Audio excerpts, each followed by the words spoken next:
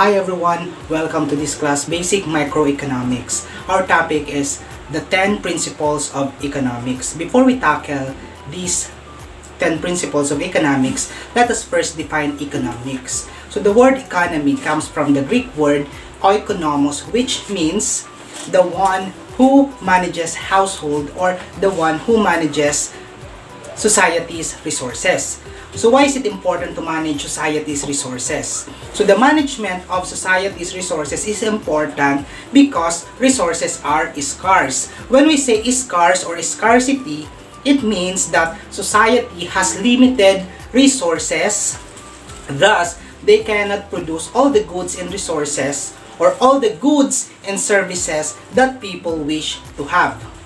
So when we say economics, economics is the study of how society manages its scarce resources, or economics is a social science that deals with the study of production, distribution, and consumption of goods and services.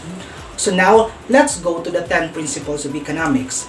The 10 principles of economics is basically divided into 3 parts. So the first part, which is the principle 1 to 4, discuss on how people make decision. The second part, which is principle 5 to 7, tackle on how the people interact.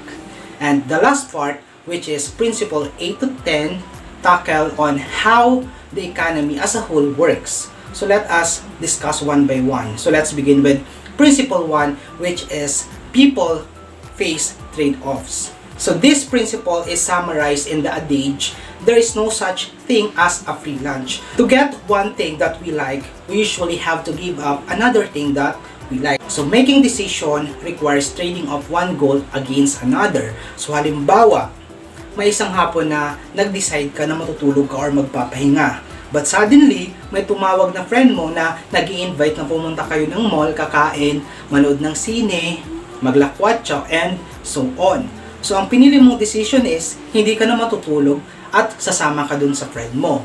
So, yung oras na kinonsume mo dun sa mall kasama ang friend mo, nanood ng sine or kumain, is equivalent sa oras na sana na itulog mo or na ipahinga mo. So, that's the basic example of how people face trade-offs. So, another trade-off society faces is between efficiency and equity. So efficiency is a property of society getting the best it can from its scarce resources. And equity is the property of distributing economic wealth or economic prosperity fairly among the members of the society. So halimbawa, when the government decides to redistribute income from the rich to the poor. So halimbawa, binigyan lang ng gobyernong ayuda is yung mga mahihirap. Mga mayayaman hindi na nila binigyan. So ano magiging impact nito sa economy? So maybe it reduces the reward for working hard, or as a result, people work less and produces fewer goods and services. So nawawala ng efficiency. So at this point, the government should decide or should choose between efficiency and equity. Acknowledging life's trade-offs is important because nakakapaggawa tayo ng best decisions based sa mga available options. So, mas nagiging tayong better off. So, second principle is, the cost of something is what you give up to get it.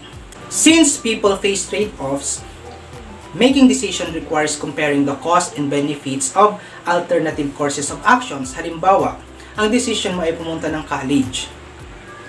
So, ano magiging cost ng decision mong pumunta ng college? So, ang magiging cost mo dito is yung tuition fee, yung travel expense kung malayo ka sa school, boarding house expense kung nagbo-board ka, food allowance, internet expense.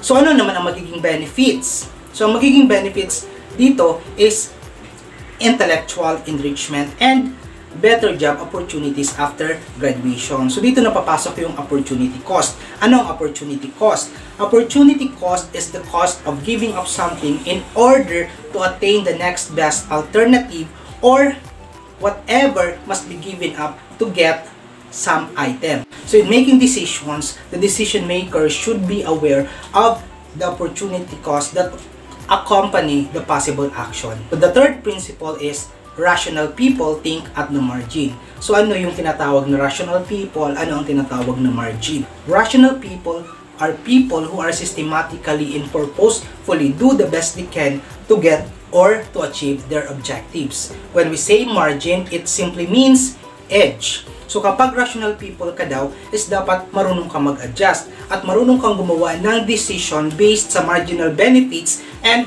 marginal cost ng decision mo. So marunong ka dapat mag-adjust sa marginal changes. So ano yung tinatawag na marginal changes? It is a small incremental adjustment to the original plan of action. So halimbawa ako driver, may kasama akong konduktor. So bumabiyaya ako from Cubao to Bicol. So halimbawa ang dinadrive kong bus is air-conditioned bus. Tapos yung fare is 1,500. So halimbawa, hindi naman peak season. Tapos, before ako magbiyahe papuntang Bicol or pauwi ng Bicol, na-recognize ko na may 15 pang bakante or 10 bakante. Pero marami pang pasahero sa terminal ng Cubao. Kasi hindi nila kaya yung 1,500.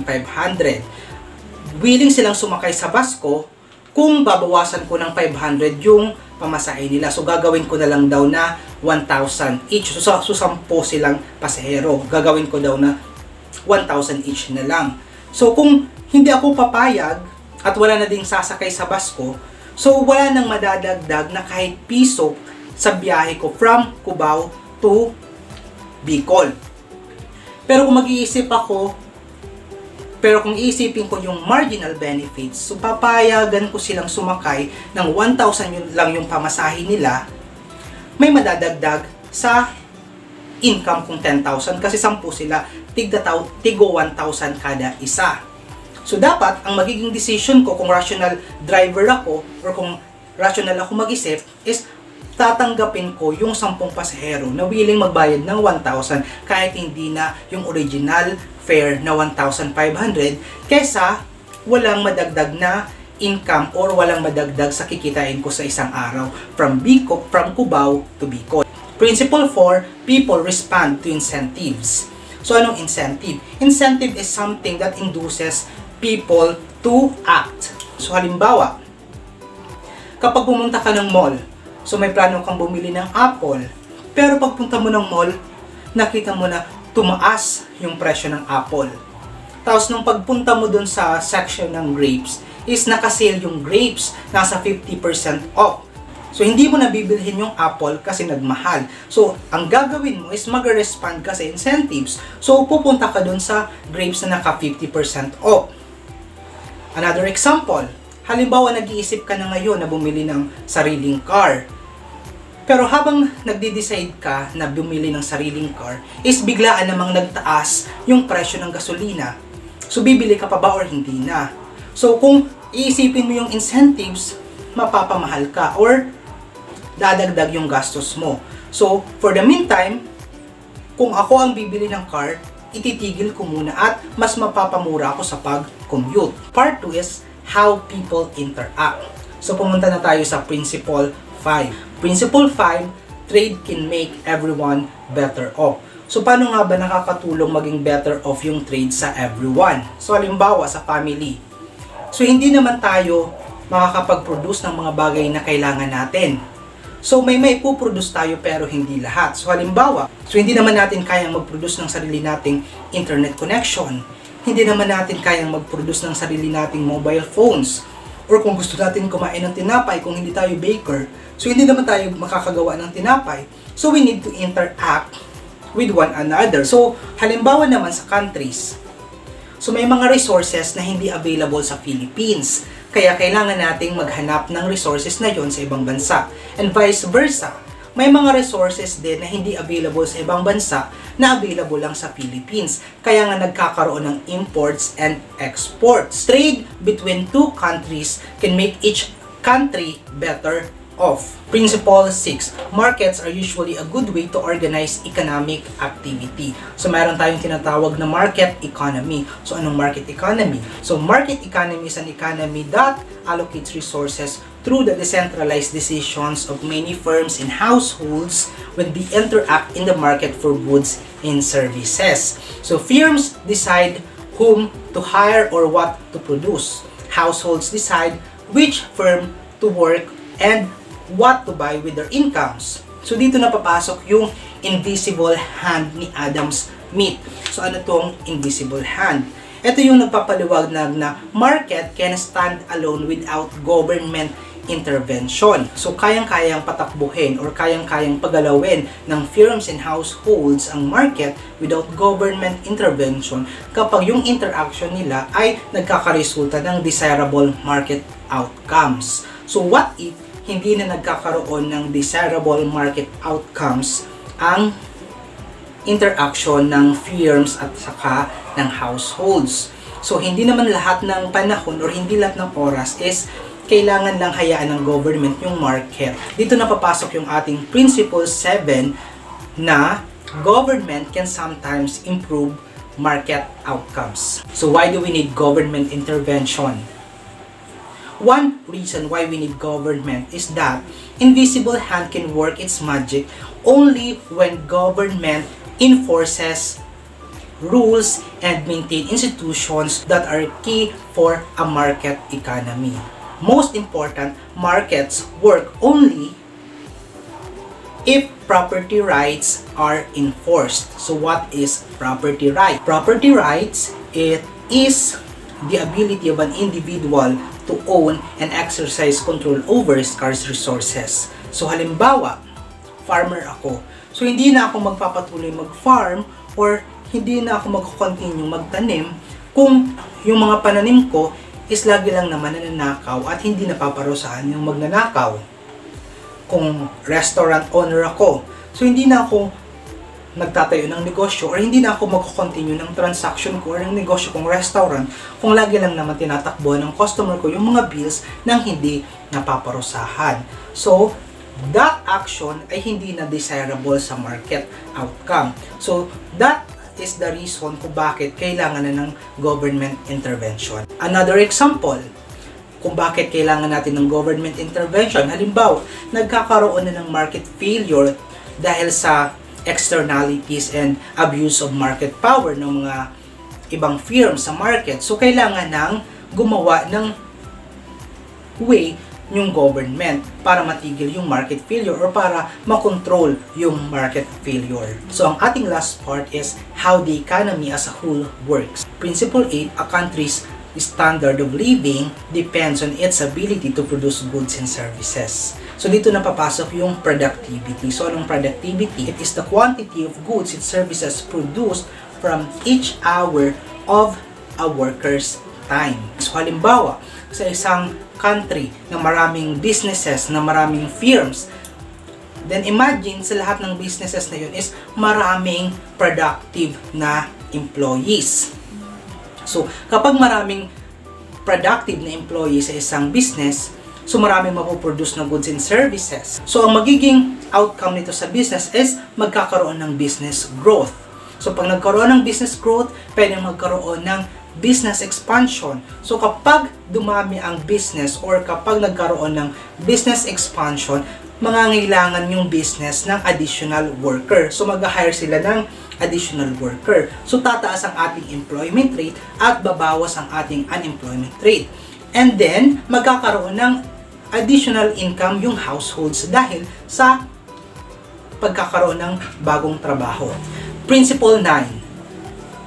Prices rise when the government prints too much money.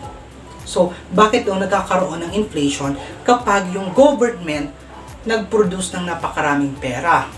So, let us first define inflation. So, inflation is the increase in the overall price level. So, siguro natanong nyo na din ang sarili nyo before. Kasi ako dati, way back elementary or high school, natanong ko yung sarili ko nito. Bakit kaya hindi pwedeng gumawa ng napakaraming pera yung gobyerno at ibigay na lang sa mahihirap? So, ano nga ba yung sagot? Bakit hindi pwede? Kasi nga, when the government prints too much money, the price rises. Halimbawa, nagkaroon ng monetary injection sa economy. So, lahat ng tao na mahihirap is nagkaroon ng maraming pera. Kapag maraming hawak na pera ang tao, ano ang mangyayari sa kanyang purchasing power? So, lalakas or tataas yung kanyang purchasing power. Kaya niyang bilhin lahat ng gusto niya. Kapag maraming pera, tataas yung spending ng isang tao. So, kapag tumaas yung spending, lalaki yung demand. So, kapag lumaki yung demand, papataasan ng mga business yung kanilang price. Yung pagtaas ng demand dito, hindi dahil sa pagbababa ng price. Kasi nga, tumaas dito yung price, di ba? Kasi dun sa ating law of demand, sinasabi dun na as price decreases, quantity demanded increases and vice versa. If price increases, quantity demanded decreases. As long as all other factors affecting demand held constant or yung tinatawag nating ceteris paribus. So dito, hindi ito naging ceteris paribus kasi hindi naging constant yung other factor. So ano yung factor dito? Aside sa price, yung factor dito is the additional income or the additional money supply. So since ang inflation is the public enemy number 1, so hindi hahayaan ng government na hindi masolusyonan yung inflation, lalo na kung nasa hyperinflation na or yung pinakamalala or pinakamataas na level ng pagtaas ng mga presyo. So ang gagawin ng government is pwedeng magkaroon sila ng pagkontrol sa money supply na umiikot sa economy or papataasan nila yung mga presyo para madaling makuha galing sa household yung excess na money supply. Principle 10, society faced a short-run trade-off between inflation and unemployment. So, pakitake note ng word na short-run trade-off between inflation and unemployment. So, balikan natin yung principle 9. Di ba, nagkaroon ng inflation kasi nga kung magpiprint si government ng napakaraming pera is magkakaroon ng inflation. So, dahil sa pagkakaroon ng maraming pera or dahil sa nagkaroon ng monetary injection, tumaas yung spending ng household. So, as with the demand. So, tumaas yung demand. So, ang magiging impact ng pagtaas ng demand is yung mga firm, papadamihan niya yung pinuproduce nilang goods and services. So, kapag pinataasan nila yung production nila, mangangailangan sila ng tao. So, mababawasan yung unemployment rate kasi yung dating mga unemployed na tao sa society is magkakaroon ng trabaho dahil doon sa ginawang expansion ng business. So, bakit short run lang? Kasi nga sabi ko, hindi hahayaan ng government na magkaroon ng inflation or stagnant inflation sa economy since inflation is the public enemy number 1. So, may mga iba pang factor na makakapagpababa ng unemployment rate. So, hindi lang naman yung inflation rate ang nakakatulong para pababain ang unemployment rate. So, maraming pang factors and we will discuss it on our next discussion. That would be all for now. Thank you for watching and listening.